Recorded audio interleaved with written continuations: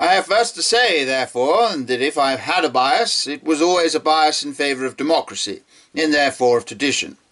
Before we come to any theoretic or logical beginnings, I am content to allow for that personal equation. I have always been more inclined to believe the ruck of hard-working people than to believe that special and troublesome literary class to which I belong. I prefer even the fancies and prejudices of the people who see life from the inside to the clearest demonstrations of the people who see life from the outside. I would always trust the old wives' fables against the old maids' facts.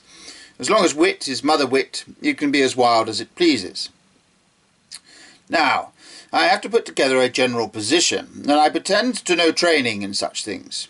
I propose to do it, therefore, by writing down one after another the 3 or 4 fundamental ideas which I have found for myself, pretty much in the way that I found them.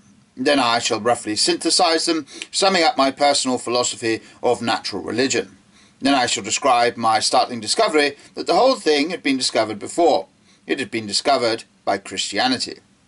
But of these profound persuasions which I have to recount in order, the earliest was concerned with this element of popular tradition. And without the foregoing explanation touching tradition and democracy, I could hardly make my mental experience clear. As it is, I do not know whether I can make it clear, but I now propose to try.